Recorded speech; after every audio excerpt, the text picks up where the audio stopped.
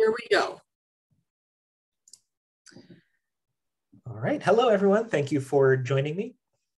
My name is Alex Kyrios. I am the senior editor responsible for the Dewey Decimal Classification. I work for OCLC.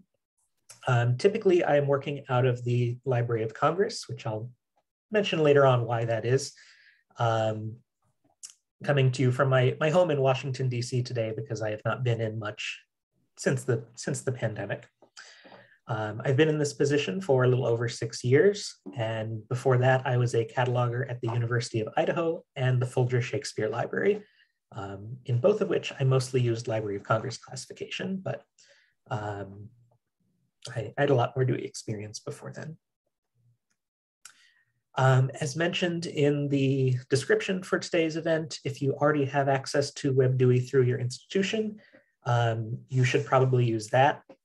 There will be a few places where you might want to follow along when I demonstrate WebDewey, and later on we'll be building some numbers, getting kind of hands-on in WebDewey. So if you don't already have access on your own, these 3 accounts can be used throughout today, perhaps into tomorrow. They should be all right with simultaneous users, but to prevent having everyone on one, I have suggested here that based on the first letter of your last name, you choose one of these 3, but they all should work. I did a little bit of testing and found that at least 2 people can use these simultaneously with no problems, but I only have so many arms, so I was not able to test larger numbers. When we get to WebDewey, I'll note a few things that might get tricky with simultaneous users, but hopefully everything will go smoothly there. These passwords, these very secure passwords, Dewey 200 and so on, are case sensitive. The usernames, though, these strings of numbers, you can include the hyphens or not. They are kind of like punctuation in phone numbers that's really there for human benefit, but you can enter them or not, and those should work. All right. So today's training is roughly in 3 parts. I will start with an overview of the DDC itself, start to talk about some of the practical elements of how to use it, and then hopefully we should have plenty of time to talk about the process of number building and get some hands-on experience with that. My plan is to have 10-minute breaks to stretch, get coffee, whatever you'd like to do at the end of the first and second section. I'm a Dewey editor. I would have loved if these were in nice, even thirds, like a game of hockey or something, but they're not quite. I think the third part will be a little longer, but we'll take about 10 minutes between them anyway. Those times between the sessions are going to be very convenient times for questions, but especially if I've lost you somewhere in the process, I'll sort of leave it to the moderators. Feel free to sort of jump in with a question if you need to. It'll be a little hard for me to very actively monitor the chat while presenting, but I don't mind if you need to ask me to hold on for a minute. All right, so this first section might be a review for some of you, but won't be too long before we get into more advanced stuff.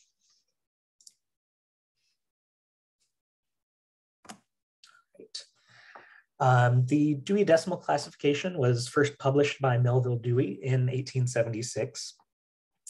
It was never meant to be a static system. Dewey himself published several more editions in his lifetime.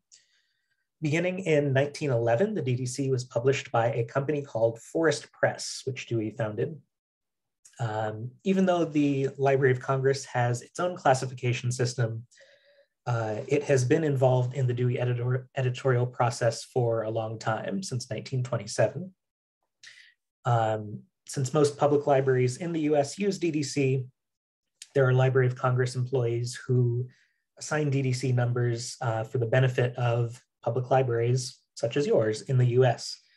Although of course, because it's a US government work, people around the world get to benefit from it without copyright or anything.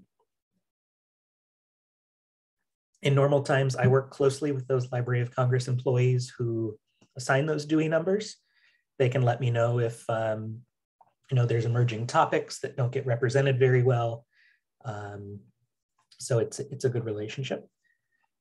In 1988, OCLC acquired Forest Press and the sort of intellectual rights to the DDC, and so has been responsible for publishing and maintaining DDC ever since. But I'm still here in DC. In 2011, OCLC published the 23rd edition of the DDC. Your library might have these lovely orange books around. That's what the 23rd edition looked like. This was the last full printed edition of the DDC, but it does not mean that the work is over. Since 2011, the system has continuously been revised via WebDewey. I realize this first bullet point is a little misleading. WebDewey is older than 2011. That's just sort of when the switchover happened, that it's the sort of one-stop shop now. Hopefully many of you already use WebDewey, and we'll take a much closer look at it later this morning. For many years after the publication of one of these print editions, the editors would prepare an abridged edition, which compresses the whole classification from these 4 volumes down to 1, primarily intended for small libraries, other ones with smaller collections. The last of those was based on the 23rd edition and published in 2012. While there's no longer a separate abridged edition, WebDewey does give you the ability to view marks of where to cut those off if you used abridged classification. We will take a look at that later as well. We do also make a sort of print-on-demand version available that is essentially a kind of screenshot of, or a snapshot rather, of WebDewey data that's sort of taken once per year. So if you want a printed edition around to refer to, I know that can be helpful sometimes. It's not exactly that, there's no print ever again, just that we're not coming out every 7 years and saying, here's the totally new Dewey. WebDewey is such a powerful tool because it goes beyond what was even in these full printed editions. There are thousands of built numbers, history notes, additional index terms that just wouldn't fit in print. We were already looking at 4 pretty heavy full volumes, and there were trade-offs that had to be made just because print means limited space, which is not a concern in WebDewey. Right. DDC has also been translated into many languages. Depending on how you count and what you count as current, there are about 8 or 9 current translations, usually of either the last abridged edition or a full one. And most of those have dedicated translation teams that anytime I update something in English, they make the change in the translation as well. And I work closely with them. They help sort of flag things for, what does this mean for, for our country where this is being used. So onto the structure of the DDC itself. I've kind of broken this down into 3 main elements of the whole DDC: the schedules, the tables, and the manual. The schedules are divided into 10 main classes, just kind of denoted by the first digit of any given number. Each division has each main class has 10 divisions, and each division has 10 sections for a total of those 1,000 3-digit numbers that make up the kind of the basic skeleton of the DDC. There are certainly many much longer numbers than 3, and some 3-digit numbers that we don't actually use, but I see them as part of that structure. The tables give notation that can be added to different numbers in the number building process. The manual gives longer notes on the usage of particular numbers and notes that wouldn't fit very well at just one number. You know, if we're giving detailed explanation of when do you use this number versus that number, easier to put it in one place in the manual and then have notes telling you to go check that. While it is not part of the DDC in quite the same way, I also want to put it in a good word for the introduction. I'll have a link to this in later slides, but it is just oc.lc/DDC-intro, all lowercase. In print, it's where you would expect at the beginning of volume 1. It's also available as a linked PDF from WebDewey, that URL I just mentioned. So I don't know about you, when I'm reading a book and I see something labeled introduction, there's a pretty good chance I'm either just going to skim that or just skip over it entirely. Don't do that here. The introduction has some core rules and very helpful examples that really are worth reading in full. Even if a few sections really are introductory, telling you about, you know, when the DDC began, things like that. One of these days, I would like to find a better term for that than the introduction that really tells you, you should read me. So, coming off that little soapbox. So these probably look familiar if you have ever used WebDewey. Yeah, good, thank you for that intro link. You can see the 10 main classes numbered 0 through 9, as well as the 6 tables. You can see there's really technically kind of 8 tables because table 3 is in several parts, which that is what it is. That's just how we call them. Table notation is never used alone, but is used in the number building process. Classification in the DDC is based on discipline. That's not necessarily unique to the DDC. I think this is kind of true of many classification systems, that it's not necessarily enough to know what the subject of a work is. You need to know the kind of context in which it's being treated. For example, a work on environmentalism could end up with economics, political science, philosophy, and so on. And we will explore that in further detail soon.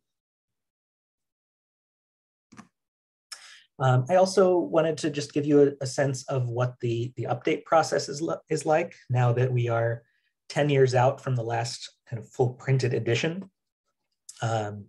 My job in a nutshell is to continuously revise and improve the DDC.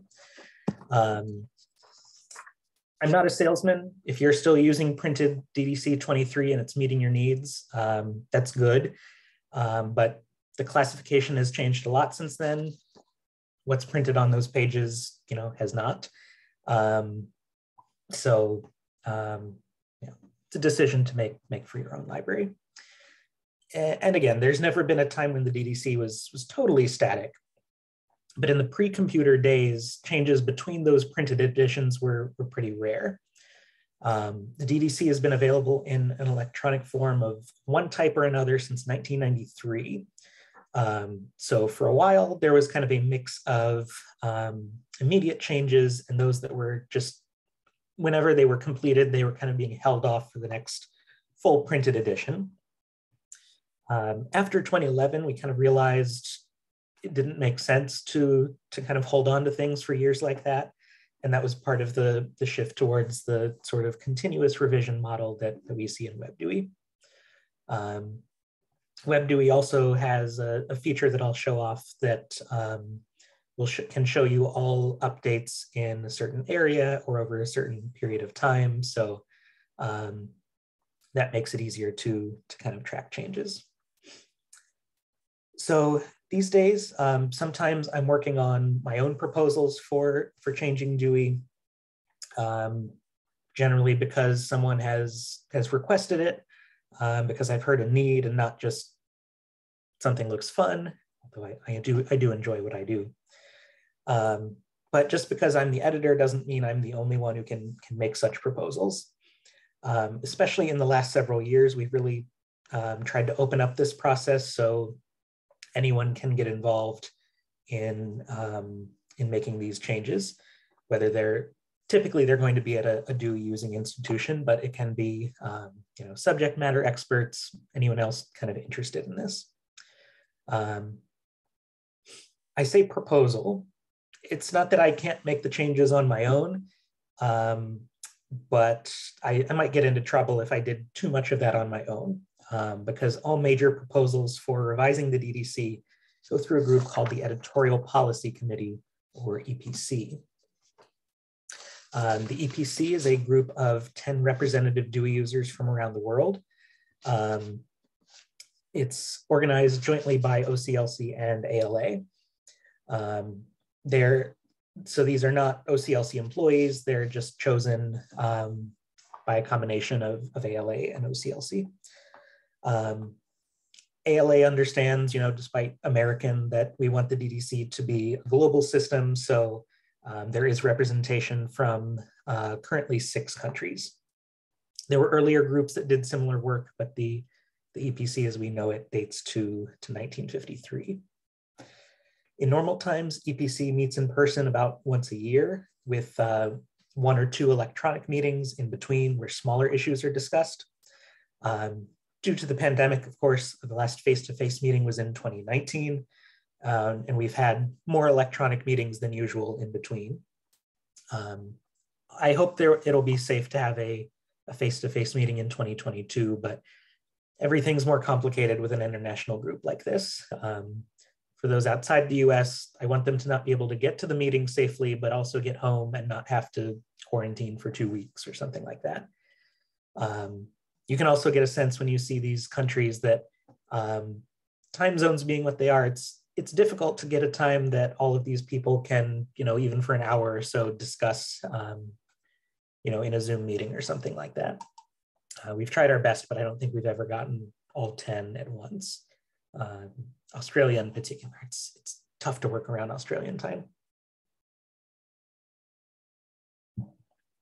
At EPC meetings, the members vote on proposals, whether those are written by me or Dewey volunteers worldwide.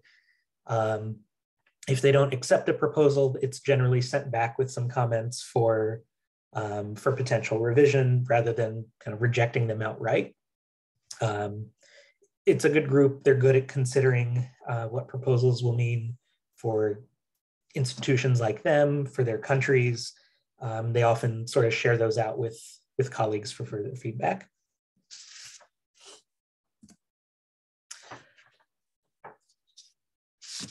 All right. Not every change to the DDC goes through the EPC necessarily. There's research involved, but part of that is figuring out, does this need to be formally written up for them to consider, or is this just, changing little things? Asking how long it takes to come up with one of these is kind of like asking how long it takes to catalog one book. Yeah, it really depends. Some of it is straightforward. Some of it can get pretty involved. We try to consult with a lot of outside kind of subject matter experts, whether they're librarians or not. And I then just kind of work with a group of interested volunteers to sort of do some back and forth with these proposals and kind of sharpen them up before they're sent to EPC. Again, not everything we do rises to that level of going through EPC. The smallest changes we call editorial malarkey. That can be, a typo, or, oh, we have this type of note, but it's supposed to be that type of note. Some of those little things I just do on my own. For changes a little more than that, but are still fairly obvious, sometimes I'll make the change and then let EPC know after the fact. They can take a look, and if they think I've made a mistake, they'll let me know. For things that affect maybe more numbers, but we still think it's pretty straightforward, we might propose them on the to the EPC on their listserv, and if no one says anything after 3 days, they usually don't, we go ahead and publish them. Beyond that, it goes to them for consideration at their meetings. It is not a scary group. They are easy to work with. They know that different libraries have different needs. Sometimes we need to tweak this process a little bit. For example, when we got a proposal from a volunteer for a number for COVID-19, we kind of fast-tracked that, rather than waiting for the next meeting. We knew there was a need for a number on that. So one of the best things about my job is getting to work with those Dewey users worldwide to help improve the DDC. This is a way of helping make sure that we're making changes that are important to users. There's kind of no end to little tweaks I can make here or there, but I want to help sort of focus efforts on places that are really going to make a difference. Working with different people also just means people bring diverse perspectives, experience that might not be represented in the DDC so far. That's something we're really trying to prioritize, especially recently. The translators are a big part of this as well, that they can help flag if something is, maybe fine for the US, but makes no sense to them, or sometimes interesting things come up when they try to translate something that doesn't necessarily translate well. There's a couple links here, which you'll be able to refer to later on, but since 2018 or so, we've started publicly publishing these proposals that EPC considers. And we also have a page of kind of how you can get involved if you're interested in doing so. You're also welcome to always just email me and say, hey, why don't you have a number for this? I might have an answer for you, and I might add it to my to-do list. All right, we're still a little early on time here, but I think this is going to be a good time for a first break, again, with kind of one more break later on, where we'll get into much more detail about practical usage of the DDC. If you also want to leave any questions for me from this first part here, or anything I might well answer. Oh, we'll get to that soon. But let's see, it is 11:06 for me, so 10:06 for me. To keep it simple, let's just say, well, it just became 7. Let's reconvene in 10 minutes. I can go through any questions that you leave in the chat before we start getting practical. So,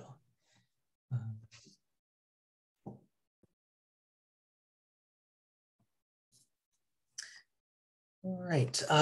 Welcome back, everyone. Hope you have some good caffeine or something. All right. I see a couple of questions in the chat, so I'll sort of address those before we move on. I have a question. Brian asks how members of EPC are selected. There's kind of a few reserved seats. The Library of Congress gets a sort of permanent representative. ALA names selects 3, and that kind of comes through CORE now. It used to be Alex. They kind of just give OCLC nominations. I don't necessarily know how they choose them. OCLC names 4 people. There's a permanent representative from the UK DDC user forum, the sort of user group in the United Kingdom. Relatively new, there is also a European Dewey users group The UK is involved with that, but that's mostly kind of continental Europe. I think I was surprised when I started in this position to learn that a lot of national libraries and universities, even in Europe, use DDC. I think I was, used to the US situation where it's, school libraries and publics use Dewey, colleges use LC. And for me, at least, thinking back to, to library school and so on, I think I had this idea that like, Dewey's the simple system and then LC is complicated. When in reality, they're both complicated. As we'll see, you can get to some really sort of granular things in Dewey, but anyway, that gets a little bit away from the question, but yeah, a few reserved seats, and then ALA and OCLC can kind of choose however we want. Some of those countries that don't have dedicated seats necessarily, like Canada, Australia, South Africa, we traditionally try to pick someone from there. OCLC can pick people from the US, but I think especially with, with ALA having a few dedicated seats, OCLC picks are often sort of used to help make sure there's geographic diversity. Also have a question on guidance on where to class materials on COVID-19. I have made a note of that. We'll definitely get to that later, and it'll provide some good examples of some of the stuff that we're about to go over. So promise you we'll get to that one. That's definitely a good question. I'm sure at this point you're all starting to see kind of materials on those. All right then. Again, moderators can feel free to let me know if there's anything kind of urgent, and there will be other questions where other points in the presentation where I'll just sort of open it up to any questions.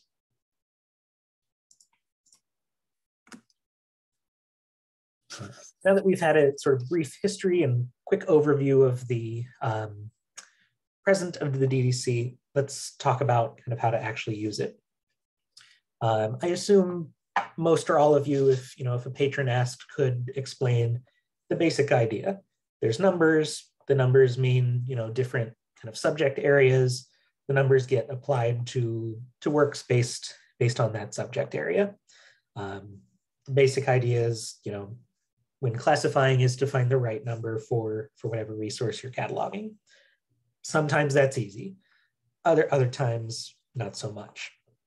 There are lots of notes throughout the DDC that can help guide you, as well as some basic rules of thumb and kind of overall guidelines that you can fall back on when there's not specific guidance. I mentioned the DDC being a discipline based classification. Still, the first step is usually just going to determine the subject of a work. What's it about? If someone asked you, hey, what's this book about? What would you tell them? Again, this isn't really unique to the DDC, but once you know the subject, where it will belong in the classification is going to matter a lot on the discipline from which the author is approaching it. Most subjects can be and are studied across multiple disciplines. For example, say you had a book about clothing, and I just told you that much. Is that enough to know what Dewey number you can give it? You might have some idea, but you really are going to need more information, namely the discipline, to be sure. Usually the best way I try to get a sense of the disciplinary coverage of a specific subject is to consult the index. That can either be volume 4 in the print or in WebDewey. This works really well in WebDewey if you browse the index. That gives you some that kind of print view. Before we move on to that, and I'll show you an example of a WebDewey browse, I wanted to also say something about the idea of the form of an item. It's understandable, to think of the DDC as a system for books. That was kind of the general idea. being that the system is older than some of the forms of materials that you may collect now. Because of that, any number could potentially have all sorts of different types of materials. As a practical matter, a lot of comics and graphic novels class in 741.5. That's a drawing number, even though they're really examples of drawing rather than being about that. There's also specific numbers for kind of sound recordings or films, but those don't necessarily kind of trump these other considerations. If you have a nonfiction graphic novel or a documentary film, in pure DDC, we would say, oh, just put that at whatever it's about.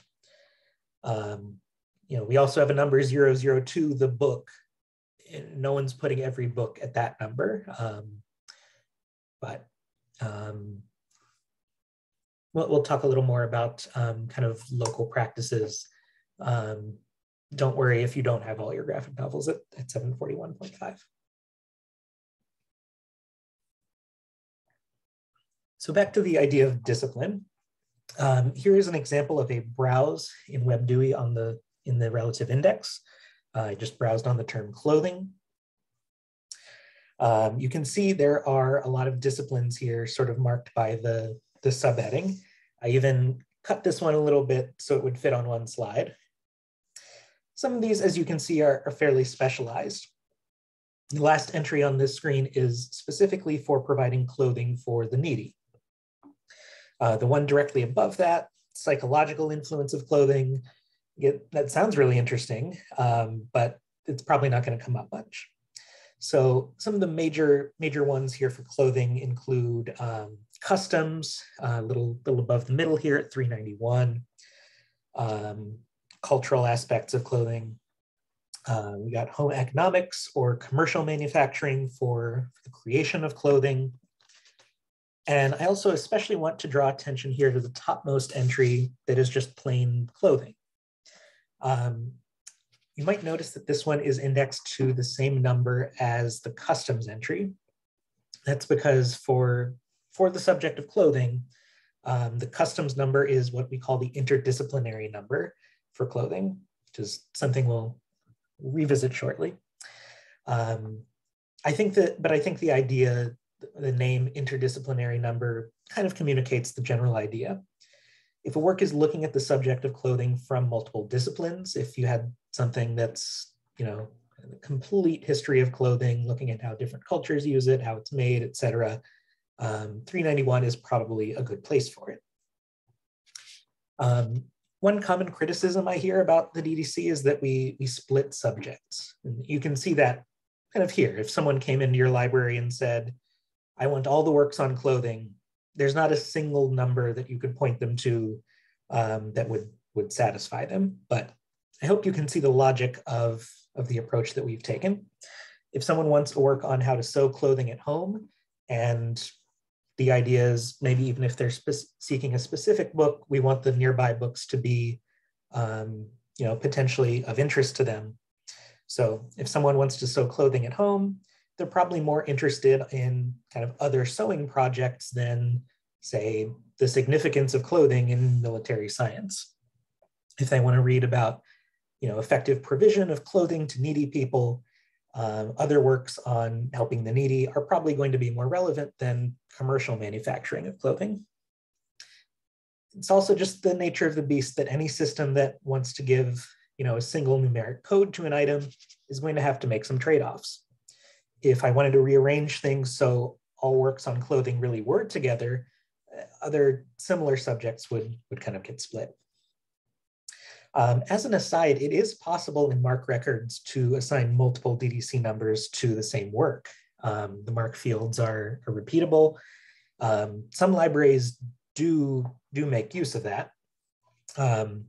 But the notes and the rules of the DDC are designed with the assumption that there is one best number for any given work. So, especially if you're using DDC for shelf listing, just positions of items on the books, items on the shelves, seems obvious, but there are other uses for the DDC, like in bibliographies. You're either going to need to come up with one place on the shelves to put it, or have a lot of dummy items, or hope that you have a lot of copies of a publication so you can put it in different places.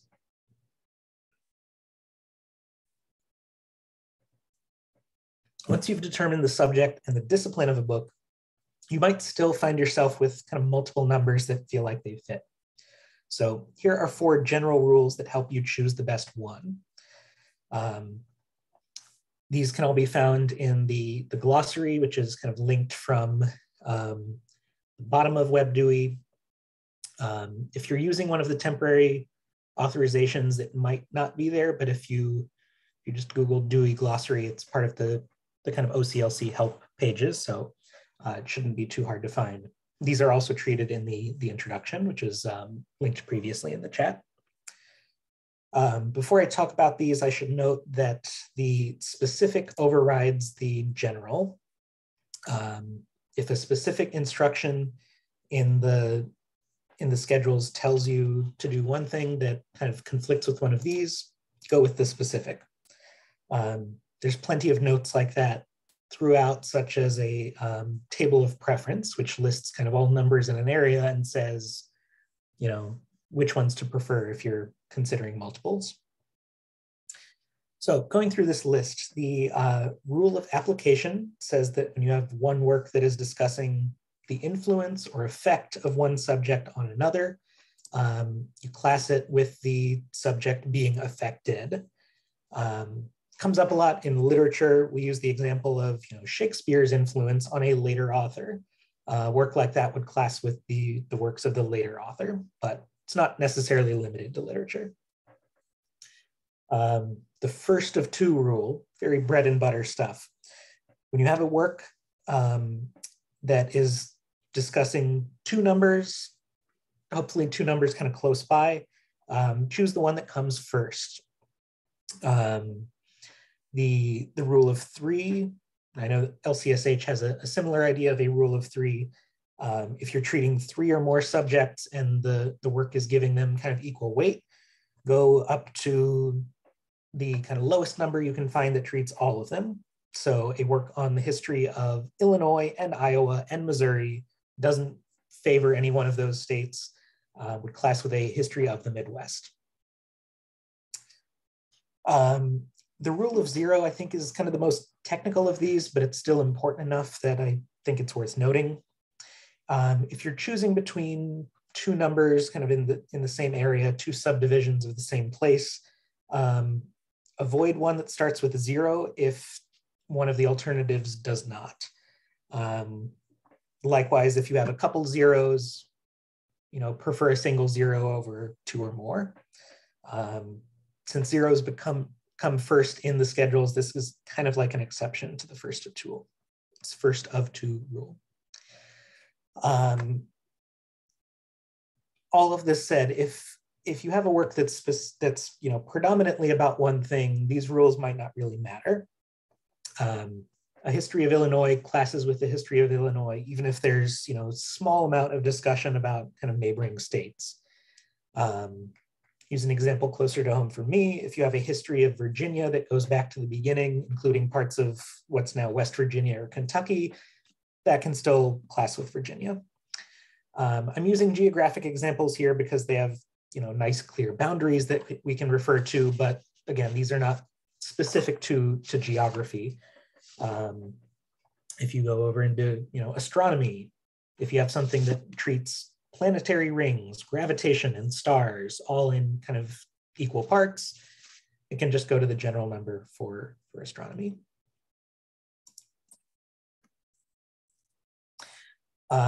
This slide shows not the only types of notes that you'll see in the DDC, but some of the most common and some of the most important when it comes to choosing the best number for a work.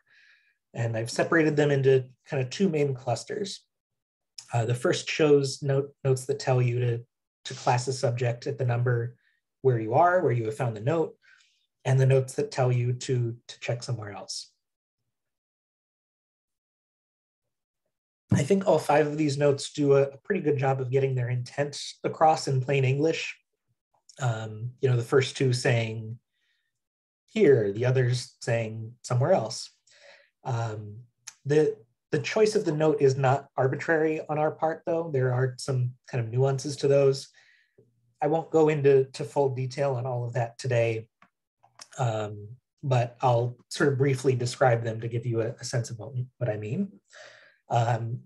Notes in a class here note are typically close to being just synonyms for whatever the number represents, or close enough that we as an editor think, we're probably never going to give this a separate number. An example of this is the number for fishes, 597. One of the topics in the class here note there is bony fishes.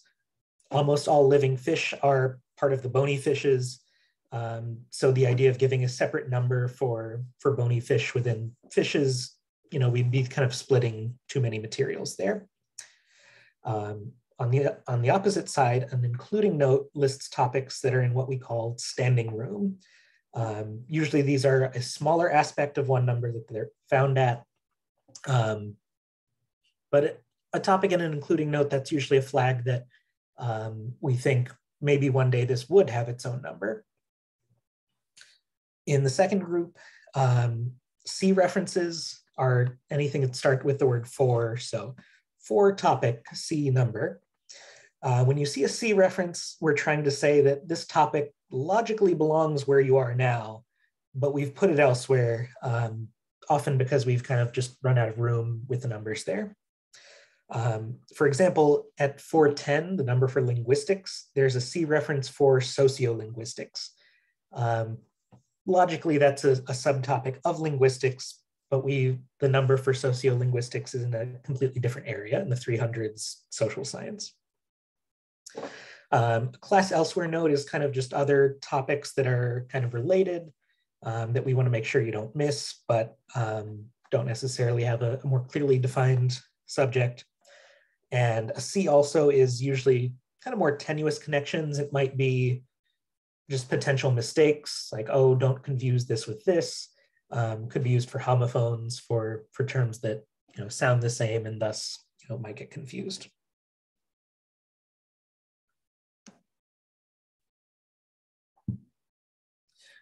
There are interdisciplinary numbers like we saw for clothing. Sometimes these are called ID numbers for short. They're designated for many subjects, although not all.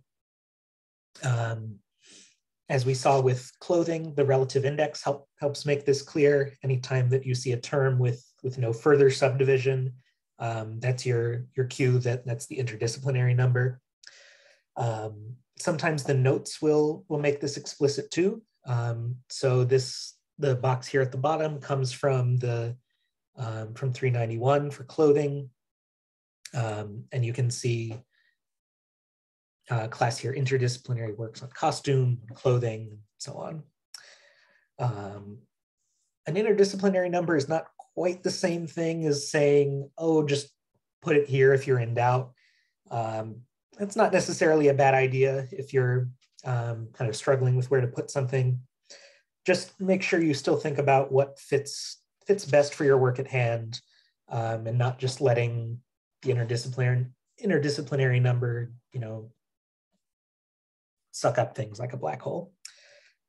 You shouldn't use them if they're not a logical place for what you have. So if you have a work on several aspects of clothing, but it's really all kind of focused on making clothing, either at home or in manufacturing, it's best to head over to a different area and kind of let the other rules, like the first of two rule, be your guide.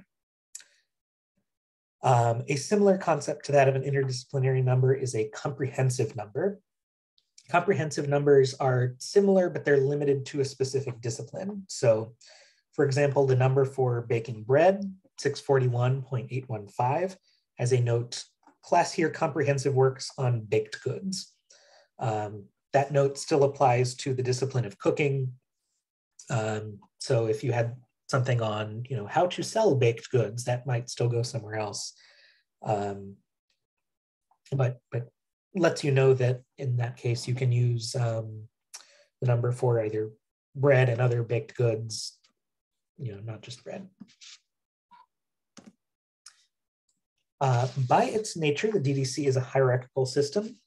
I probably should have cut this out, but I'm realizing you can kind of ignore the boxes on the far right side here that say notes and create built number. So every topic in the DDC, unless you're at one of the very top main classes, has a super category, a parent, a broader class. All of these terms kind of apply. And then most have at least one, many times more, subcategories, children, narrower classes, whatever term you want to use. In many cases, topics are kind of defined by their position in the hierarchy. Some types of notes, like the ones I've listed here, have what is called hierarchical force, meaning they apply not just at the number where they're found, but also throughout the downward hierarchy and the subcategories of that same note. Section 7 of the introduction gets into more detail on this, and it has a fuller listing of notes that have hierarchical force. I mostly use WebDewey and our internal database, which is in MARC format, but similar to WebDewey in my day-to-day work. But I like having a print copy nearby too. There's advantages to both print and electronic. I admit that notes with hierarchical force are easier to process in print because you're just looking probably up on the same page or flipping a page or two back. Whereas in WebDewey, you should get into the habit of sort of clicking into those records. When I do that, I'm usually opening them in a new tab or new window, so I don't have to, keep using the back button. I am looking into ways to kind of make that a little more user-friendly in WebDewey, but for now, that is how it is. So as you can see in the screenshot with the history of Europe and the box underneath, the hierarchy gives you a sense of not only, this is found at the number for history of Europe, you can also see the, what's above and what's below. If you hover over any of those kind of downward facing arrows when you're in WebDewey, what you get is the box at the bottom here that says subdivisions, kind of gives you a quick look of what else you'll find there. So say something that comes across your desk, it's on the history of Bulgaria. And don't look at the subdivisions box right now, just look at those 3-digit numbers. It's not immediately apparent where Bulgaria goes, for example. Is it a neighboring Central European country there with Germany in 943? Is it an Eastern European country with Russia in 947? Rather than click through to those, you can check the subdivisions box, which shows you that it is down there with other parts of Europe in 949. So that saves you some clicks and is probably would have been a few pages away in print anyway. So there are some advantages. Hovering over things like this can kind of save you some clicks, but you should make a habit of checking those higher numbers as well. Or sometimes down if you're kind of deciding on whether to go to a more specific number or not. Speaking of which, there is no real limit to how long a DDC number can be.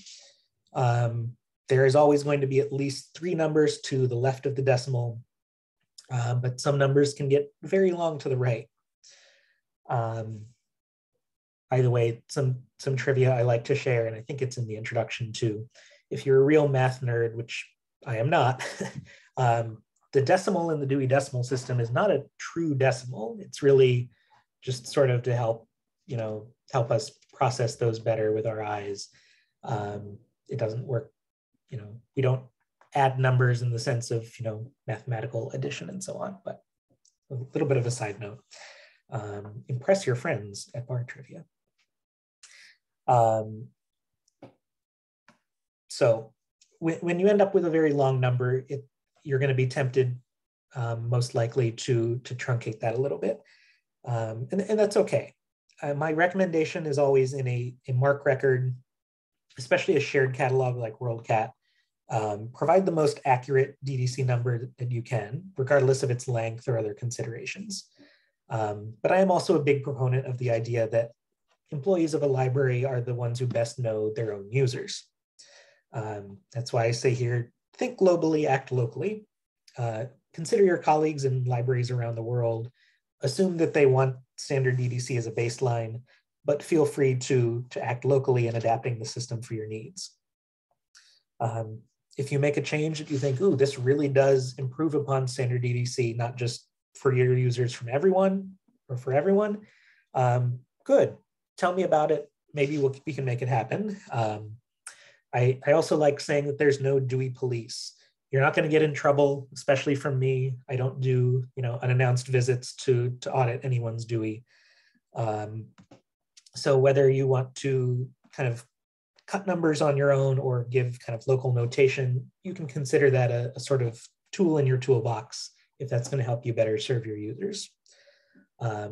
Most end users are not going to have knowledge of DDC themselves. They really don't need to. So if you ever get someone calling you out on, oh, this is the wrong Dewey number, you have someone that really knows their, either someone who really knows the system or doesn't know what they're talking about. I bring all this up in the context of truncating numbers because I know in general there's a desire for shorter numbers, but especially when it gets to number building, you can get to pretty long ones. There's a few ways that you can trim numbers for length. First is the idea of close and broad classification.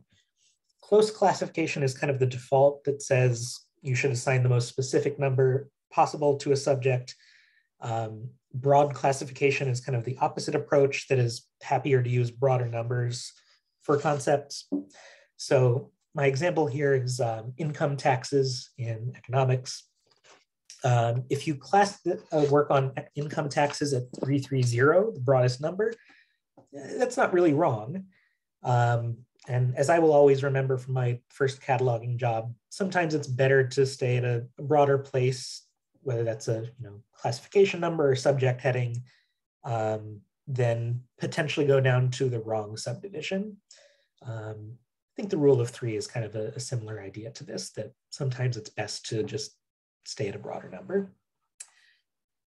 I mentioned pretty early on today that there used to be official abridgments of the DDC intended for smaller collections. While there is no longer a separate abridged product, either print or electronic, you can see some Dewey numbers still have slashes or what we call segmentation marks. If you don't see those anywhere, there's a preference in the WebDewey preferences to see or hide those as you like. So the segmentation mark shows you the place in abridged classification where you would stop. So income taxes, you would use just the whole number because there are no segmentation marks. But if you had something on corporate income taxes, 0.243, and you were using abridged classification, you could just lop off that 3. Again, a true Dewey number is always going to have at least 3 digits. You will never find a segmentation mark to the left of the decimal. The segmentation marks are logical places to truncate, but you may choose to kind of use other criteria. It's not uncommon for a library, just as a matter of local policy, to say, we're never going to go more than X digits past the decimal, in the interests of fitting neatly onto spine labels or just ease of patron use. And again, I am not against that at all. I'll just ask that in shared catalogs, things like that, try to use full numbers for the sake of your colleagues kind of across the field. All right. Coming up next, I have a brief set of exercises to practice choosing numbers using some of these rules. So I wanted to once again make these temporary counts available. They're also in chat if you scroll up a little. And again, if you have your own authorization through your current library, it's a good one to use too. For this exercise specifically, you'll just be sort of clicking around. So Pretty sure we'll be in good shape with simultaneous users. Famous last words. So here's your chance to jot these down, take a picture, or again, you can refer to chat. All right, so let's see, we're pretty good on time. Let's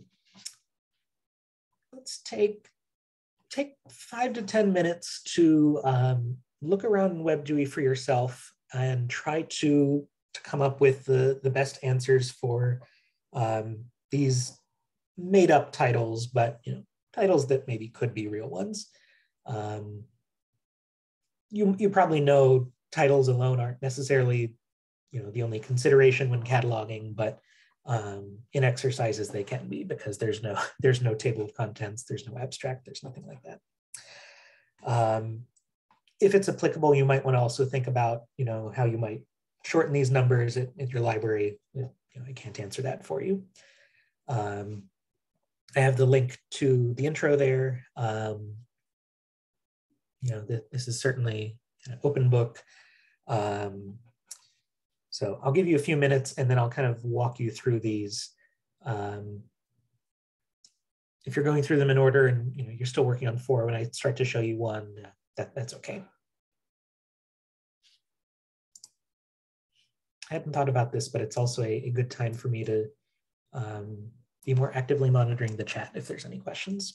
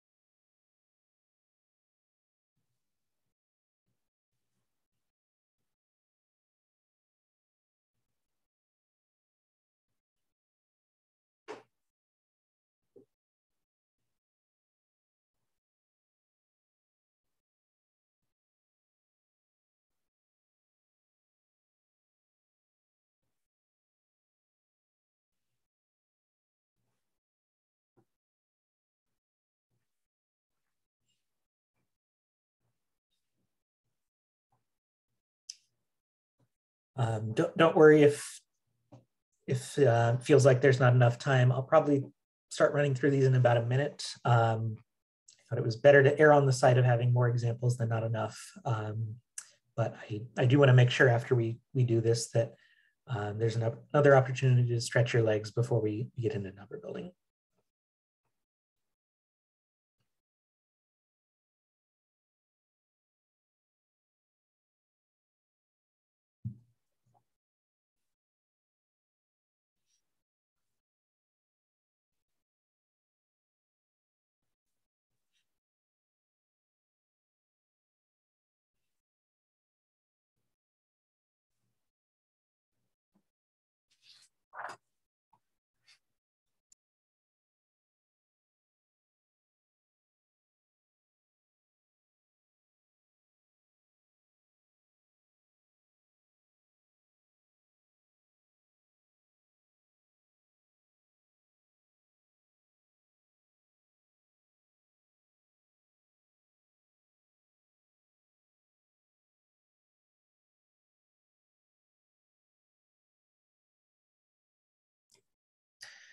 All right, I'm going to put these four made up titles in the chat because I'm going to leave PowerPoint here and show you some live WebDewey.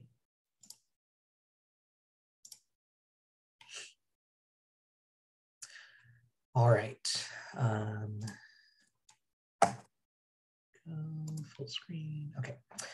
I'll also hopefully give you a sense of kind of how I approach things in WebDewey in bringing these up. So I'm a big fan of the browse of the relative index. So for number one, I wrote down the answer. I didn't write down my fictional title. The human intestines and stomach. My first step is probably going to be look for stomach.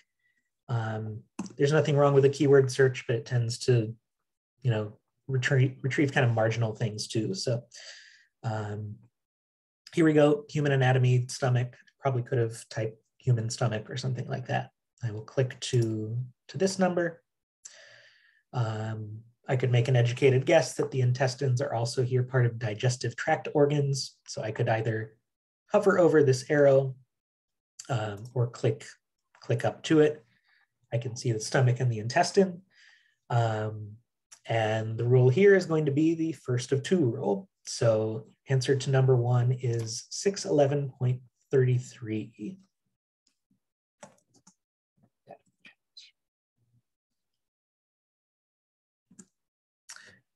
I'll take the same approach here for the second example, for doctrines, ethics, and education in world religions.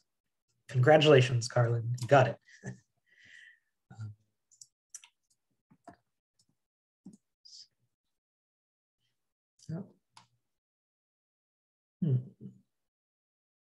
Maybe I should make a note to do something about that. I'm also going to go page up in the browse in case it's doctrinal theology is probably a good place for me to start. Yeah, here we go. Here's doctrines. Should have used a keyword.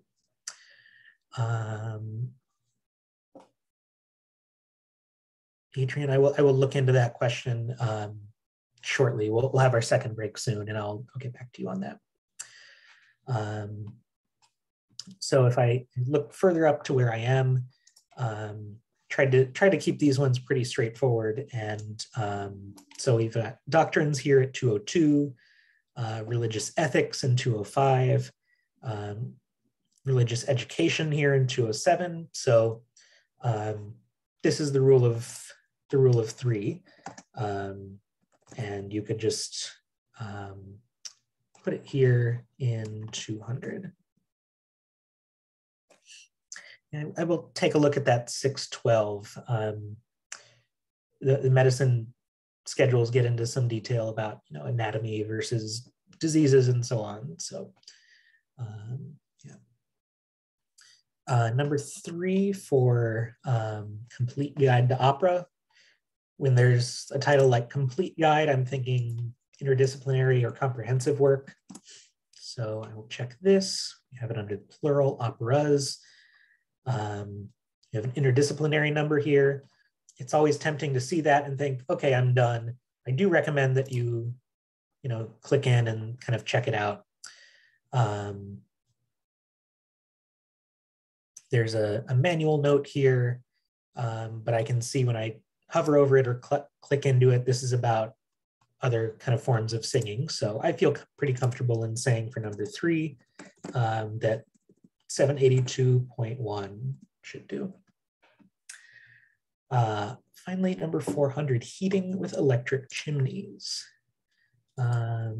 Keyword search is probably okay here. We can't have that much on chimneys. I see heating here, so there's chimneys also.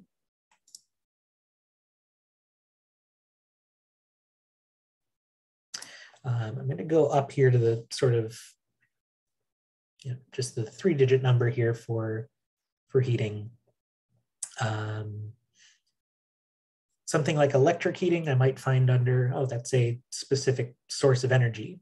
Sure enough, if I hover over here or I click in, got a number for electric heating, 697.045. This is kind of a preview of something to come here. This box that says build, the intent is this is for kind of building numbers by hand. You could really put anything in there. You could put your grocery shopping list, but in this case, I'm going to put, say, one number that I'm thinking about using. And then even when I click to a different one, what I left in that box is still going to be there. So let's say I want to kind of hold on to that and go back to my number for chimneys. Here I'm thinking about, okay, 697.8 could do, and this 697.045 could do. This is where the rule of zero comes into play, that we have this zero here compared to in the chimney. This is chimney number, this is not a zero. So I would go with 697.8.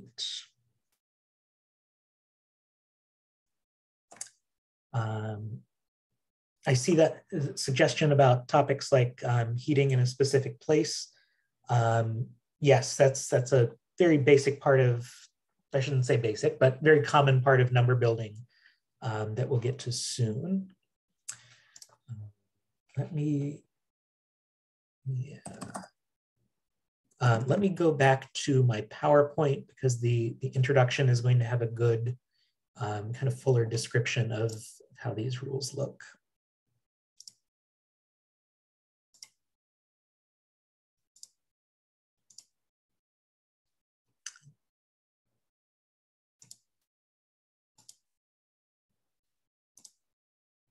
Okay.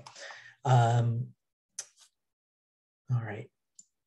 I want to make sure we've got some time for number building. So let's take another 10-minute break here, but you can either now or later explore in the introduction, which is kind of linked from here. You probably can't click on it, but it's made to be a nice, simple shortcut. I know people have also pasted links to the introduction and the glossary in the chat. And we'll make stuff like that available kind of after the session because this is, of course, meant to kind of prime your own work and not necessarily be, we wrap up in an hour and you're an expert. So yeah, let's take another 10 minutes, come back after 11 after the hour. It's afternoon for me, so I'm gonna get a little snack for myself. And we'll see you in about 10 minutes. All right. There was the question about the choice of 611 versus 612 for these sort of anatomy works. And thank you, Nora, indeed, in the chat, linking to the manual note that describes in some detail when to prefer one number versus another. This is maybe exposing the fact that I was just looking for a good example of the first of two rule, rather than having a real anatomy book in front of me. And I'm not knowledgeable enough about the subject to know necessarily which of those would apply to this hypothetical title, although the manual note does tell you which one to prefer, and it says 612.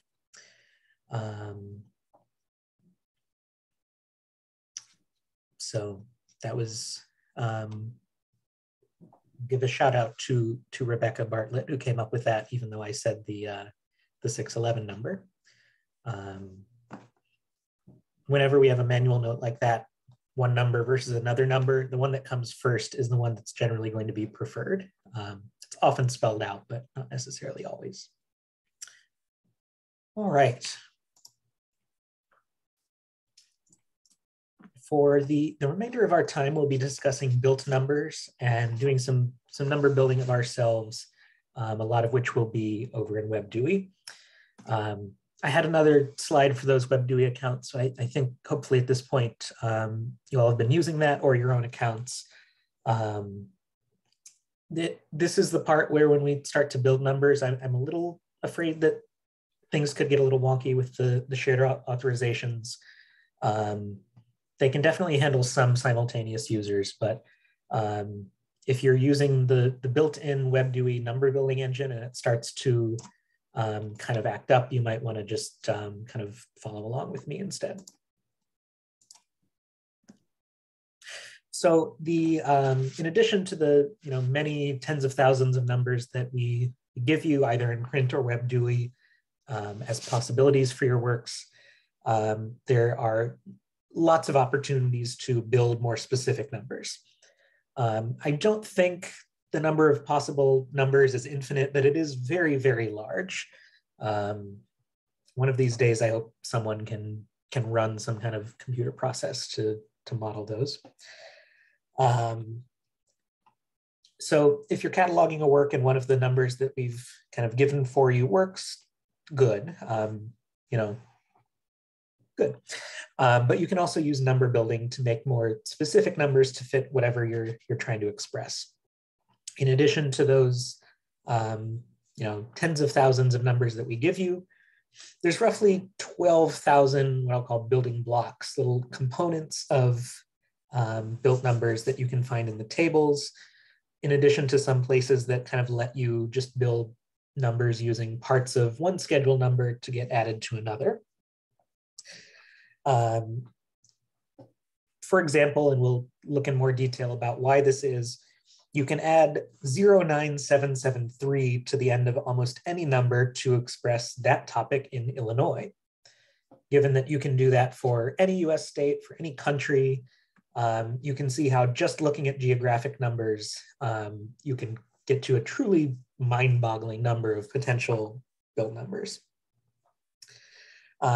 Take care whenever you're building numbers, whether you're doing that completely by hand or using the WebDewey number builder, that you are following the instructions that are given in how to build in the classification itself.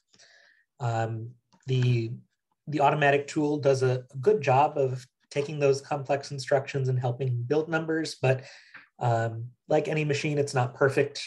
We've refined it over time, but it's never going to be perfect. So you should always kind of check its work. Again, these numbers at the bottom will give you an example of how many potential built numbers can be out there. All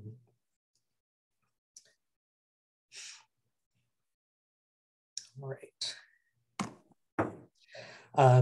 The tables are some of the basic building blocks of built numbers.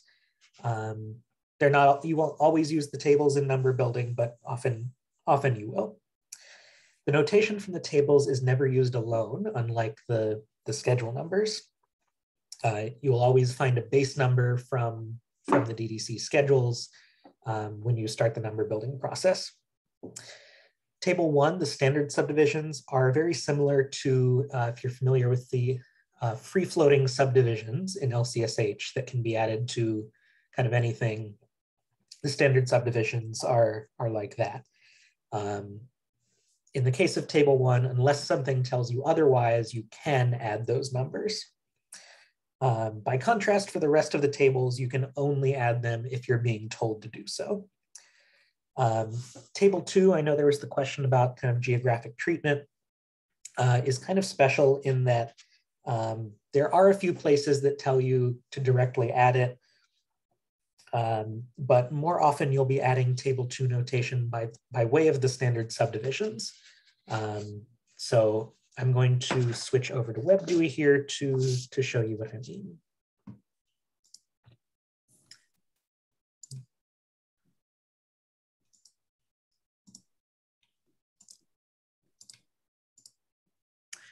All right, back in WebDewey, hopefully you can see that manual note that I was looking into earlier that someone helpfully found. So here is the beginning of table 1. If you look on the left here, just where it says standard subdivisions, you can probably get a general sense of here are concepts or forms that can apply to almost any topic. There's also a lot of notes here on the right. They also appear at the beginning of table 1 in print, all about how to use them. For now, I'll just highlight a few of the kind of basic principles about using this. Again, you can use table 1 anywhere you want unless something is telling you not to do so. Don't use this table notation if it would be redundant. For example, under O1, there's this division 015 for scientific principles that you can use, scientific principles of a topic. But if you're already at a science number, there's no need to add that. It's not really expressing anything new. The other big caveat to this is once you've added one standard subdivision to a number, you should not do so, or you should not add a second unless you're being told to do so. If you have something that you're cataloging and you really want to express more than one standard subdivision concept, what you should do is look at this table of preference that, once again, it's in the beginning of table 1 in print or here in WebDewey. This is your power ranking, essentially, of all the different topics that you could express. So, if you're working with something that it seems like both management and biography apply, find both topics in here. Management is pretty high, but biography is here almost at the very top. And at the very top of this, special topics, I want to talk about this specifically because special topics is an odd duck. You might be thinking, okay, you generally know what serial publications are, education, sure, what is special topics? It kind of sounds subjective. If you think that, you're right. Unlike the other standard subdivisions, you should only use this one when it is given somewhere in the schedules. We try to not do this very often anymore, but it's still there in some cases, these numbers ending in kind of 04. Because this one is so irregular, we do allow you to add another standard subdivision to this, to special topics numbers if you want, if it's applicable. And that, I think, is why it's at the beginning here of table 1, that if special topics can apply, you should go for that, and then add further standard subdivisions if you want. Again, outside of table 1, you need to refer to specific instructions if you want to add other table notation. But table 1 has a way that lets you fit in notation from some of those other tables. One of the most common ones of those is found under table 109. You'll see this covers history, geographic treatment, and biography. You can add 09 to the end of something to just express the history of that. You can add 09-2 for biography of a person in that field. I know many libraries like to separate their biographies in their own section, but if you're using standard Dewey, you'll add the 09-2 to the end. And here in this span, 093 to 099 for geographic treatment, there's lots of notes, but the one I really want to draw your attention to here is to add to the 09 notation from much of table 2. So this is how, I used Illinois, of course, as the convenient example, but how you can kind of express any topic geographically. There was the question with heating to, can we represent heating in Germany, heating in Europe? Yes, absolutely, by use of kind of 09. Got here the subject in North America. One thing that you might use a lot is 0973 is going to be the topic in the United States, so on. Similarly, staying here in table 1, we have table 108 for groups of people. And there's something similar here for ethnic and national groups, which refers to table 5, which is a list of ethnic and national groups. So this is a chance to express any topic in relation to a specific group. I'll just hop straight over to an example of that.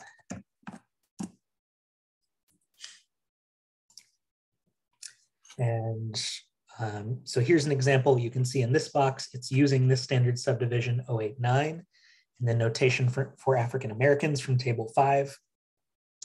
It's also an example of a number that you might want to truncate. It's really great, I think, to be able to build these numbers that express so many aspects of a work.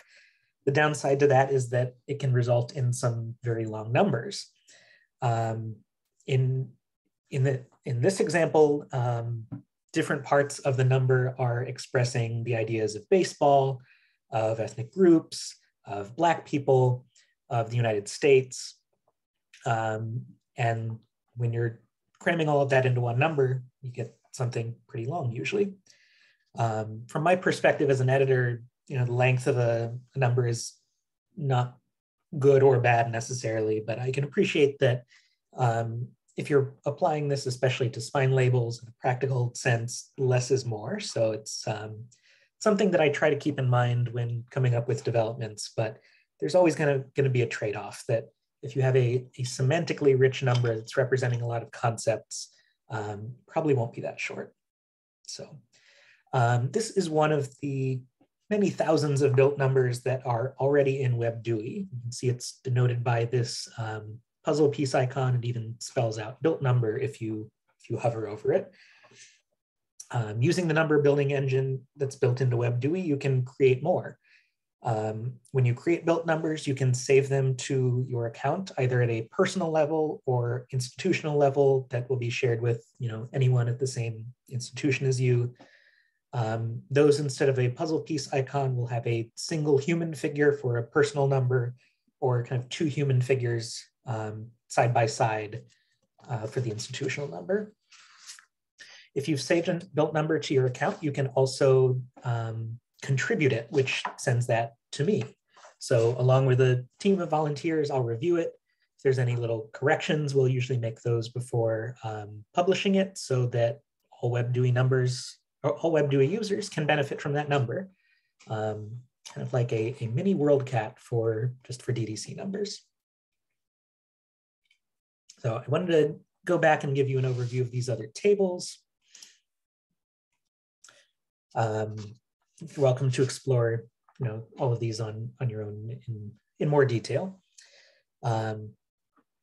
Table 2 is organized by modern geography for the most part. So you'll get some examples like Hawaii is off in notation with other Pacific islands rather than the continental US. But even though we organize it kind of by geography first rather than political boundaries, all the countries of the world are mentioned there because, that's how works are framed. You're going to get, topic in this place. So if you deal with things kind of related to the classics, table 2.3 here deals with the ancient world, kind of classical antiquity. So that is mostly Europe, North Africa, some of Asia. Table 2.1 has things like oceans or areas or regions defined by things like socioeconomics, climate. So you can express ideas like the developing world, regions where certain languages predominate, or tropical regions, just as some examples. Really any place that you could also make reference to a specific country or county or what have you. Table 3, which comes in several parts. It's mostly used for literature and related disciplines. It is heavy stuff, but I believe at least one person here wanted to hear about it. So I do have more to say about that kind of later on. Table 4 is pretty much just used in the 400s for languages. It provides a kind of basic structure of topics that can apply to any language that kind of helps provide parallels among numbers for literature. So for example, I'll pull up table 4.5, the grammar of the standard form of a language. So the number for English grammar is 425, Spanish grammar is 465, Hindi grammar is 491.435, and in all cases, the 5 is coming here from table 4. Talked a little bit about table 5 already. This is the ethnic and national groups. The DDC doesn't have a specific concept of race per se, and in many cases, we're not really saying what is an ethnic group versus a national group. But there's guidance here at the table at the beginning of table 5 that should help you for if you're trying to express a group of people, how to choose that. Table 6 parallels table 5, but describes individual languages. In most cases, the notation is very similar. So for example, the table 5 notation for Apache people is 9725. And here in table 6, 9725 is the Apache language. You might be wondering about the difference between table 4 and table 6, since they both kind of deal with language, broadly speaking. The difference is table 4 is topics that kind of apply to, any language, like dictionaries, syntax, language learning textbooks, whereas table 6 is the languages themselves. I've already kind of shown off when I was showing how to build those built numbers, some of the ways, just basically how to navigate WebDewey. The browse I find especially helpful for the index. By default, you'll get a keyword search that, sometimes that's just the easiest way to deal with what you're doing. Sometimes it gives you a flood of results, and you'll want to narrow those down by browsing or advanced search. There's lots of different options here in the advanced search that you can use. Also wanted to show off the update feature. By default, this will show you everything that's changed in WebDewey in the last 30 days. Sometimes it takes a minute to load based on how many there are, because it will also show you in detail what gets removed, what gets added. Additions are kind of highlighted in green, and subtractions are struck out in red. You can also play with these settings. You can look at kind of all changes. I think this, I don't remember offhand what year this goes back to in WebDewey, but you can just see what happened in since your last login. These other periods, you can also give a specific date range. You can also use this kind of notations field. Say you are mostly classifying in a certain area and you just want to know, all right, what changed in the 200s in the last 30 days or in a specific format. You can use both of these dates alone to check those out. And whatever you use, WebDewey will remember as your sort of preference for the next time you log in. There is a place here under preferences to kind of reset this. This is taking a very long time. I should look into that. All right, I wanted to go back to the slides here.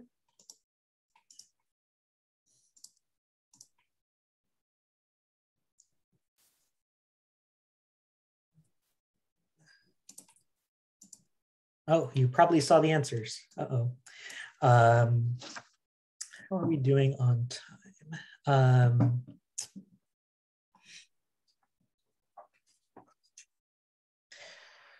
Maybe just because there's more I want to get to, especially since there's things like kind of language classification. Maybe I'll just build a couple of these myself, and we can,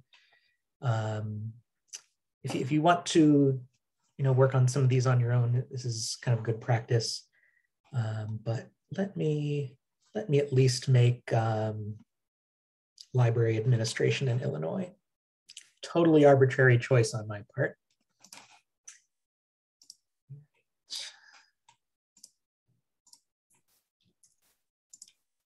Hopefully, while we work on that, the updates will show you what they can do. Let's keyword search this.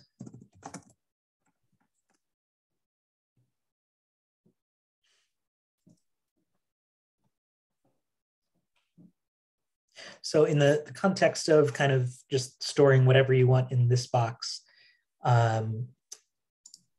this box is kind of like just making notes on your own with pen and paper. It's just going to put exactly what you put in there, which you might also find helpful, but I will show you an example here of the automated process that you can take advantage of. On kind of any number that is valid to be used as a base number, you'll see this box, create built number, and a button to click start. If there aren't other instructions, by default, the number builder will take you to table 1, the standard subdivisions, just because it knows this can be added to anything. If I want to express Illinois now, I'll go to the geographic treatment. As a practical matter, the numbers that are going to be added to this are 09, but we really want to go here to 093, 099, because that is where the add instructions are. Basically, the number builder is going to be reading these instructions. So sometimes it's picky on where you need to go. But you can see it's holding the number that we started from the other one. It's already got the little human icon because this is by default going to be an institution or a personal number rather. I'll click add. And two things happen. First of all, because we're at the right place, we have these instructions. It's taken us to this place in table 2. It's also added the 09. You can see it's starting to put the pieces together. So I could click through, to North America and so on to Illinois, but it's also going to hold on to this information. I can just do a keyword search. However I get to the notation for Illinois is going to be fine, because it's going to be kind of holding that other stuff in.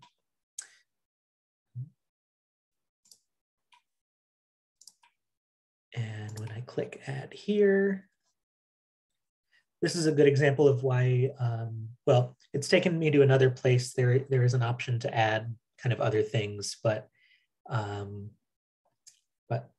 this is what I wanted the number for library administration in Illinois. See the question about finding your previously built numbers, built or institutional.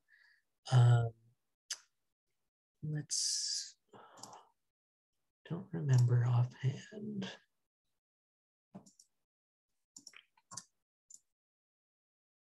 There might not be, but let me look into that. And if I find there is one, I can kind of send that out afterwards with the other materials.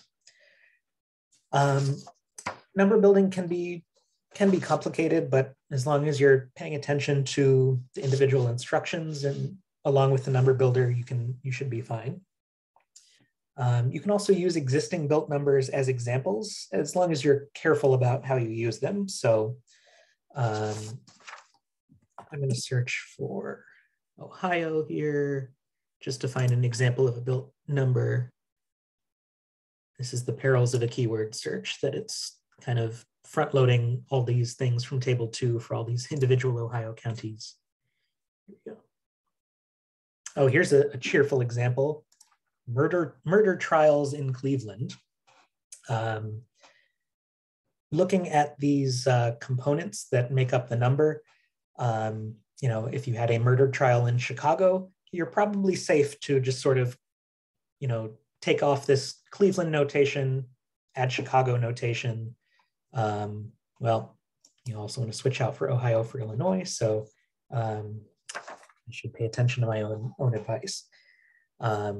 But following other examples, as long as you do so carefully, is another example of how you can kind of make numbers without completely starting from scratch. Although personally, I find often the best way to understand what's going on with a built number is to kind of build it yourself. Let's see. So beyond the tables and simple instructions that just tell you, bring up an example of this. This is a good example of an area that uses direct table 2 notation rather than using kind of 09. I'm going to hit cancel here so it doesn't keep holding on to this number. But with this span, you can express cooking of any particular area. There's a base number 641.59, and notation is directly added from table 2 Look at this example here with no kind of 09 in between.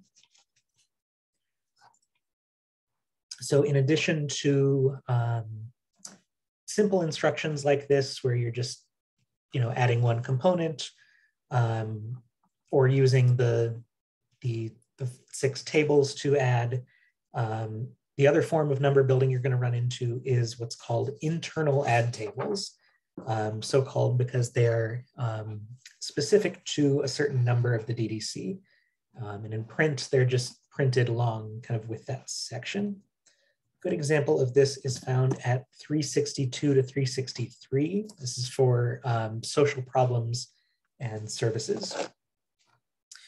The notation you see here on the left with the colons in it and on the right is the same. It's just going into more detail here on the right. A standard DDC number is never going to have a colon in it. So what these mean is, take an easy example here of the philosophy, that this is an 01 that you can add to any number in 362.363 that is marked by an asterisk. It's usually an asterisk in a few other places. There might be another note. So let me show you an example. I'm going to go to the number for displaced persons and refugees, which is at 362.87. The dagger or the cross here is pointing to a different thing, but the asterisk is your cue that you can add the notation from that table to this base number. So I'm going to say I have a work on material provisions for refugees, things like temporary housing and food. I can go to this base number here, click start.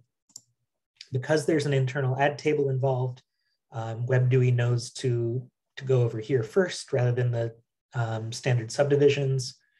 In most cases where we have these internal add tables, we will kind of spell out these standard subdivision concepts, often because we're kind of wanting to add notes or other areas to look for them. In this case, what I wanted was kind of material provisions. So down here, there's provision of food, shelter, temporary housing. I can click on this. And once again, this would not be used as a Dewey number on its own, but when I click add, it's going to take the 83 from here and add it to my base number. Once again, we've gone to table 1 in case I want to add standard subdivisions, but in this case, this is just kind of what I was going for.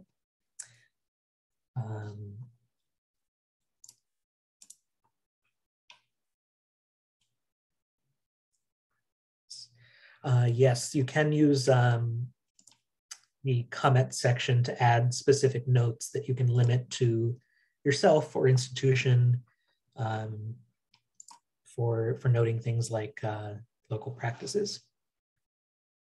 I don't think the comments alone would necessarily find you every previously built local number unless you had left a comment on them. But advanced searching, for example, does let you search in comments. If you wanted to put your OCLC symbol or something as an institutional comment, that would be a way to sort of collocate those. Yeah. All right. I wanted to show one other big example of an internal add table. It comes at 930 through 990. So you may notice that most of the 900s, Europe, Asia, Africa, and so on, follows table 2. And that's true. You're really adding to a base number of 9 from this 900 history and geography, the table 2 notation. And that can express a number like this: history of Europe, history of England, is one place to start. Then from this table, you have other things. You have these things like standard subdivisions. Further on, if you're dealing with something for history, you've got things like archaeology. So I'm going to show an example of this. I'll click start. I was at 930 through 990, but it knows, the real base number here we're starting with is 9. Keep things simple. I'm just going to go to the England number and build from here.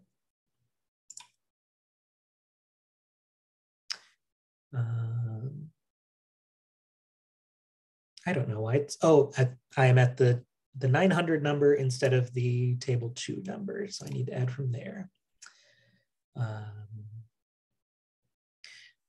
So once we've got this base number here for the history of England, it's taken us back to this table. I wanted to express something like collective biography. So, book about all the different monarchs of England. I could add this. And once again, it's taking that notation that was after the colon and putting it at the end of the base number.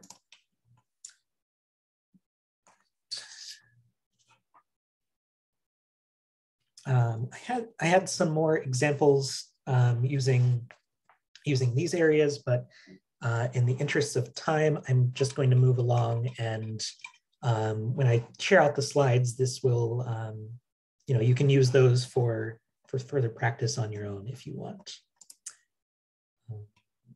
Switch back here and say a few things about building for literature with the 800s and table 3. Okay. It might surprise you to learn that the DDC doesn't have a separate fiction section per se. The 800s is literature, but there's also things like literary criticism that are mixed in there.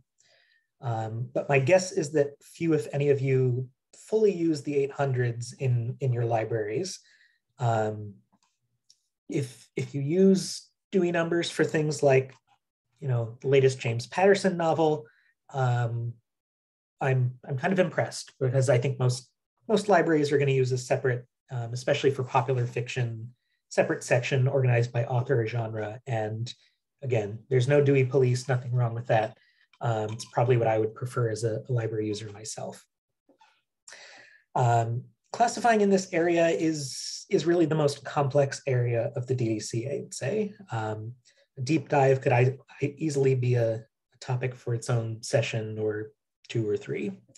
I have more sources that I can recommend when we send out the resources here if you want to explore this further. So to push this metaphor further, I would not recommend just jumping into the 800s without the proper equipment and preparations.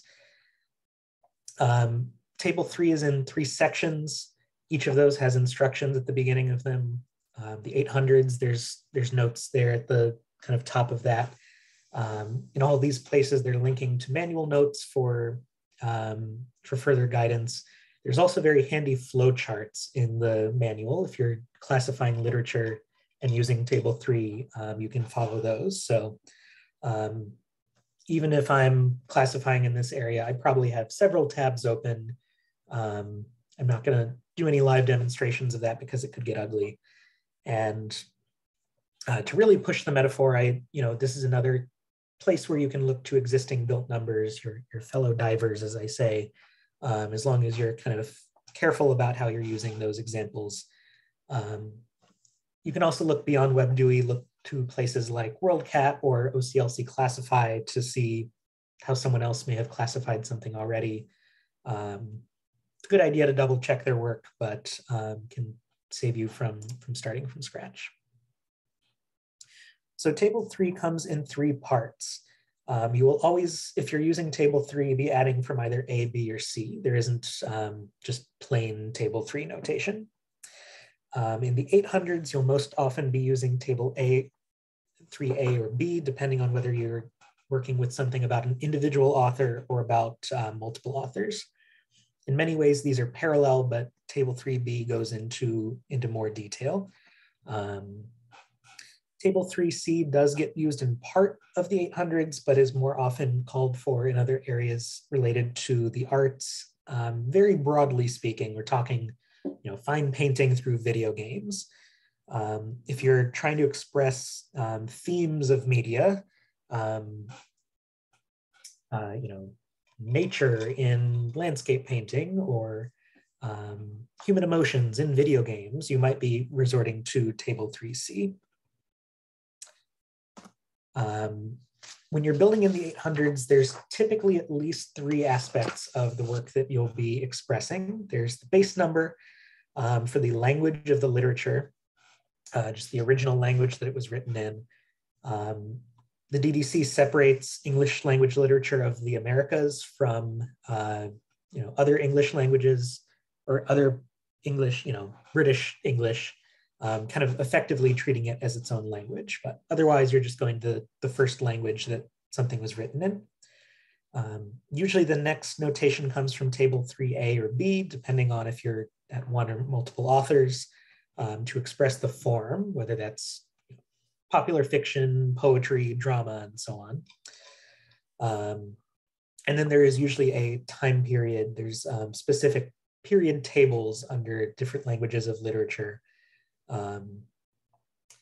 that in many cases is just kind of centuries, but it might be kind of customized to the area. So for American literature in English, the earliest period ends in 1776. Another period ends in 1861, and so on. So let me just go back to WebDewey and show you an example of this. If you want to get into really detailed 800s numbers, you might have to do that on your own, although you are welcome to reach out for help. Search for James Patterson. So this number here, deceptively short maybe for all that's going into it. You can see the 8-1 is expressing that this is American literature. 3, that this is fiction, long form kind of novels. And then the 5-4, you can tell from this colon, is coming from a table, in this case, a table that shows the periods of American literature.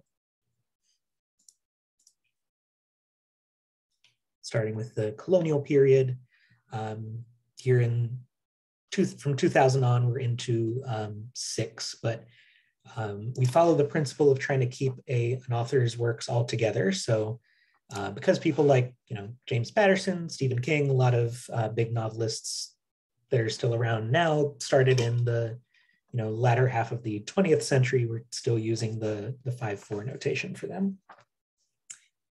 All right, given that we only have about 10 minutes left here, questions I think can be related to literature, and I can dive in on more specifics there if you'd like, but I want to get to other questions you may have. There was the one from early on about use of or classifying works on COVID. So as you think of other things to ask, I'll kind of work on that. I started with a browse. You could do kind of keyword searches too. We've specifically provided for 3 different numbers. You can see 2 of these are built numbers. So let's take a look at the non-built one at first. I don't know if we need to revisit this, but at least at the time we were looking in mesh and so on, it seemed to make sense to put COVID with viral pneumonia because it's a disease of the lungs, it's viral in nature.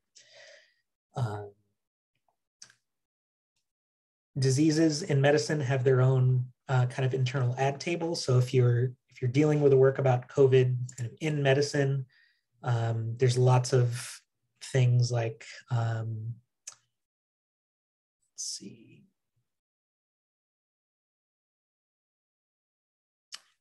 Experimental medicine for COVID is something that you might want to build. Rehabilitation, kind of coming back from the disease. You can get into a lot of details if you're working with a medical number. But you might also use something like here in the social services. looked briefly at this, social problems and services. There's a lot of medical related stuff in here for, things like services to patients that are really more about kind of helping the people than necessarily the kind of scientific medical, components behind the disease. And once again, this is kind of adding from this, this table that you can get into more detail if you want to express a kind of specific COVID thing. It's a good question about the link to OPAC button. This is sort of set up in your preferences. Mine is associated with the Library of Congress catalog. And in this case, I'd be surprised if they have anything at this number because it's a newer number and most of their material is in Library of Congress classification, of course. So I'm going to go back here to 813.54. This is basically, if you can see the bottom of my screen, going to the catalog.loc.gov, and it's programmed to just sort of plug in this Dewey number, and it will automatically open in a new tab. Yeah, with a number like this, it's going to retrieve a lot. This is configured in your preferences. By default, it's probably going to go to, I don't know offhand if LOC is the default for everyone. It probably isn't, but we can always work with you if you're not sure of how to set this up, but you can kind of set whatever the search URL would look like for your own OPAC. You can put that in here and hopefully have a convenient way when you're thinking about a Dewey number to see what you already have in your collection there. All right, good question about posthumous publications. The period tables in literature are not necessarily related to when the person lived.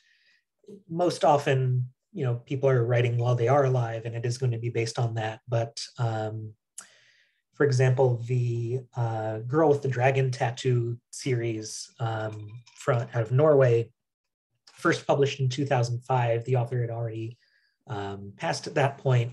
So that would use the notation for 21st century. Let's see. The question here though says author's first publication was posthumous. Long enough. Okay, so yeah, there's more detailed guidance in the manual about kind of choosing the period for someone. But we usually try to make it that once one place is kind of established, that other later publications by the person will go there. So the simple answer to your question in that case is yes.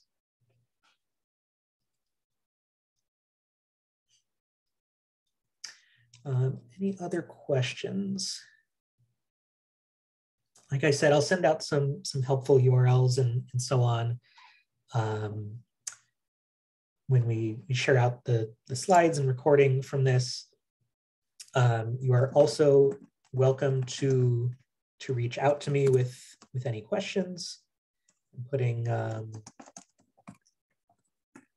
couple of email addresses in the chat. If you ever think, oh, this is too trivial, I can't bother the editor with this, don't think that at all. Feel free to reach out. I might have a direct answer for you. I might kind of help you see where to look. My metaphorical door is open.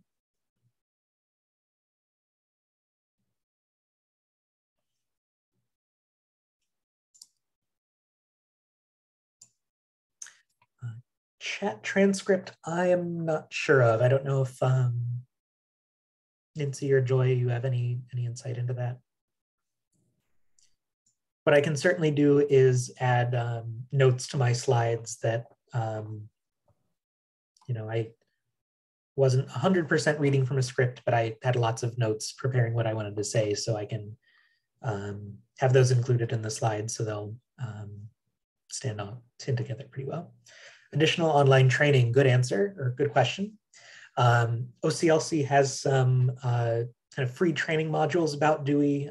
There's general ones, there's ones that go into detail for basically all of the main classes, and other specific areas like literature. Thank you, Nancy. Yeah, we'll try to send that URL as well out, but it talks about like, use this with an instructor, but with this amount of, with what you know now, and hopefully other knowledge you may have brought to the table, you can kind of treat those as self-guided things too. I also teach a course with ALA periodically through the ALA e-learning course series on Dewey. So let's see me again there. If we still have time for questions, there's this question about stopping use of edition 23 and possibly using something like year accessed. The short version is that that's already the case, but it's pretty new. It was only approved earlier this year by the MARC Advisory Committee. But if you look at the Library of Congress documentation pages for the MARC format, the short version here is that we realized there wasn't going to be anything that we separately called edition 24. What you see here in WebDewey counts as 23, same as that print publication, and that we needed, a more specific way to cite where you're getting your Dewey numbers from, since things change over time. So we took precisely that approach, that especially if you're using an electronic format, to hopefully get into the habit of citing dates as well as just edition number. So I'm gonna stop sharing here, but I'll see if I can quickly find that URL that explains that change.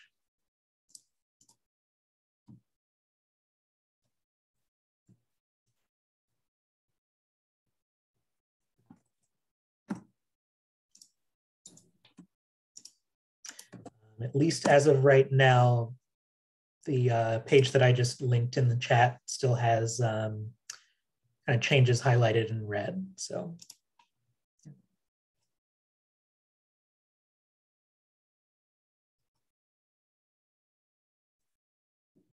Hey, Alex, there is another question in chat.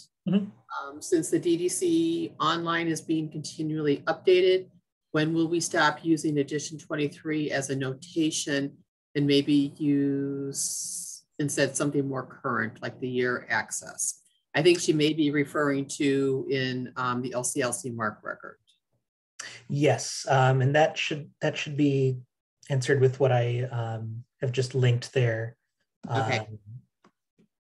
Since it's still technically 23, what's recommended is to use the 23, but also additional information such as when you accessed it.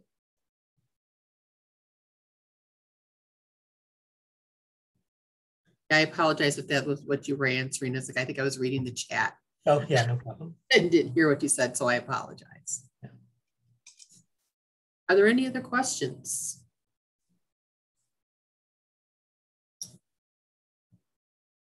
Because I have 12:01, so it's like we stayed within our time frame for once. That's a big accomplishment for us. Good. So last chance. So once again, thank you, Alex. Thank you to everyone who attended today's program. With this being Friday, sometime next week, we should have the recording. And I have made a notation to make sure that we include the chat transcript, because I believe that is automatically saved. Someone else handles that portion, but if it's available, we will make sure that it's included. If not, Richard, you have my phone number and email. Just remind me, please.